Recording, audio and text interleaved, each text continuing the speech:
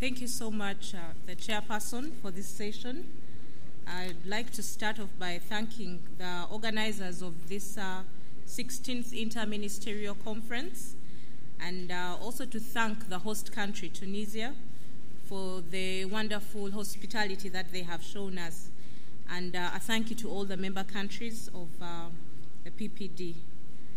As I've been introduced, I'm going to present the keynote of on maternal health.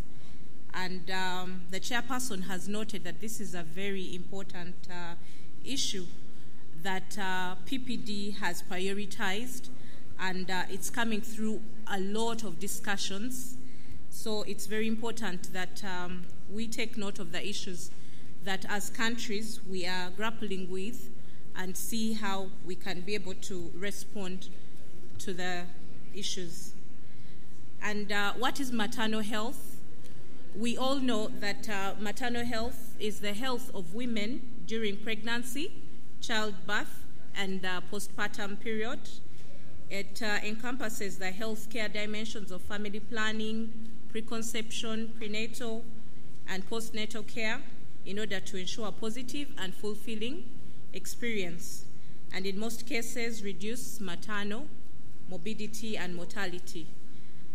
In many of our countries, maternal health or the pregnancy experience is associated with negative outcomes, and this is something that as countries within this the PPD family we need to start addressing. So as a result of the pregnancy and pregnancy-related complications, maternal death has been defined as the death of a woman while pregnant or within 42 days of the termination of the pregnancy. And this is usually aggravated by the lack of management within pregnancy or from accidental causes. It should be a joyful experience, but many times the women lose their lives. In Africa or in my country, it is known as a war. When a woman is going to give birth, they refer to it as the woman has gone to war, because many times they're the spoils of war. The women do not come back, and even the infants die during the childbirth. So what are the key facts? Every day, 830 women approximately die from preventable causes. 830 deaths of women around the world. That means every minute, at least 2 women are dying from around the world. And how are these deaths being aggregated? Almost 99% of these deaths occur in developing countries, and those are the countries that are within this room. We have also noted that 78% of live births are attended to by skilled professionals. This is a very small percentage, and why shouldn't it be 100%? One can ask. It has improved. There's been a great improvement in attendance of skilled health care, but we should aim at having 100%. And according to UNICEF, the world is not delivering quality maternal health care to the poorest mothers. These mothers, and millions of them, are at a risk of death, of having other risks associated to pregnancy, like the fistulas, due to the prohibitive healthcare costs. They lack access to services and skilled professionals, and this is also aggravated by child marriages. The mothers or the young girls who go into motherhood and deliver when their bodies are not yet ready develop other complications and morbidity as well, and this has contributed to the high maternal mortality. So what is the lifetime risk of a woman during maternal death? This is very, very important. We need to talk about this within our countries. and be able to devise solutions. In sub-Saharan Africa, for instance, the risk of a woman dying is 1 in 39 in sub-Saharan Africa. So imagine if you know 39 women, one of those women is going to die in childbirth. And I'm sure all of us here at least know 39 women within your family, within your circles of friendship. So that is very, very, it's an alarming statistic. When this is aggregated, averaged within the developing countries, it's a bit better, but not very good. It's 1 in 150 women. When you compare this to the developed world, where 1 in 3,800 women die, you really see the inequality or the big difference.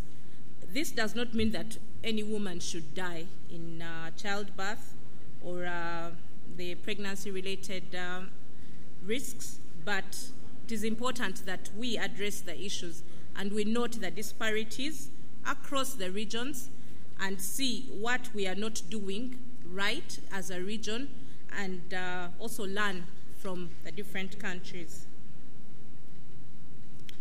So, as I earlier said, 99% of all deaths, maternal deaths, occur in developing countries, and more than half of those deaths occur in sub-Saharan Africa, while a third occurs in South Asia. We have also learned, a number of studies have established that half of the maternal deaths occur in fragile and humanitarian settings. But also within the countries, there are large disparities between high and low income women who have high and low incomes, and also disparities for women living in rural versus urban areas. So in our respective countries, it is important for us to be able to analyze why these disparities are happening and develop programs that can respond to the challenges of the women at the lower end, the ones in the rural and the ones who are having low income. The high maternal death rates in our respective countries are an indicator of inadequate healthcare systems, and this is a violation of women's fundamental rights to life, to health, and self-determination. And there is a cost to this, of course. The world loses about $15 billion lost in productivity when women die. And when women die in childbirth and also pregnancy associated. So how can women's lives be saved? Women need access to antenatal care in pregnancy. This should be emphasized, no doubt. They also need skilled care during childbirth, and then also care and support in the weeks after childbirth. And infections after childbirth can be eliminated if good hygiene is practiced and if their early signs of infections are recognized early enough and treated in a timely manner. There is also the preeclampsia that occurs in many women when they are pregnant. This can be detected. If it is detected early and appropriately managed, women's lives will be saved. So to avoid maternal deaths, it's also vital to prevent unwanted and too early pregnancies. I earlier alluded to the pregnancies amongst teenagers, and it is very important that we prevent the too early pregnancies, but also the unwanted pregnancies. All women, including adolescents, need access to contraception, and they need a full spectrum of reproductive health services and quality post-abortion care. So what is the call to action? We need to provide, as countries, affordable, high-quality maternal health services. We also need to have data. There is need to gather evidence on the number of deaths that are occurring within countries and what are the causes of those deaths, and how strong your health system is in responding to the maternal needs, but also what are the human resources in place.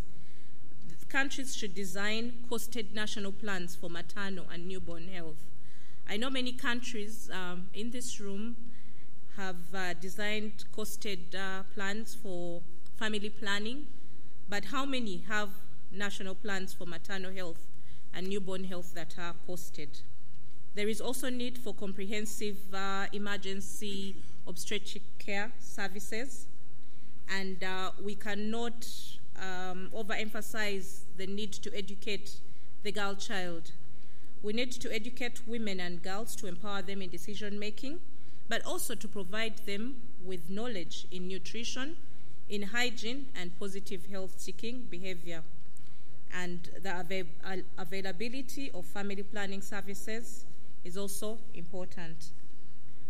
Statistics show that when the contraceptive prevalence rate is high, maternal mortality is down.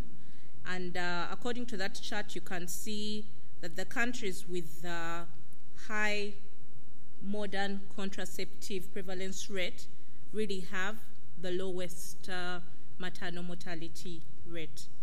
And according to this, family planning reduces maternal deaths by up to 40%. This is a solution at our hands that we can readily take on. As I conclude, I beg to draw your attention to other aspects of women's health. When you speak maternal health, many times you're thinking of pregnancy-related, but there are other aspects. And when people define health, it is defined as being free from illness or injury. But when it comes to maternal health, it's tagged to pregnancy. So we need to also look at the other side of the coin and see what are the other issues that affect mothers. And there are other diseases that are killing women in developing countries. According to the World Health Organization data, more than 430,000 women aged 15 to 59 die each day of breast cancer, cervical cancer, and diabetes. And these are things that we need to also draw our attention to. Chairperson, I beg to conclude. And thank you so much. Thank you for your attention.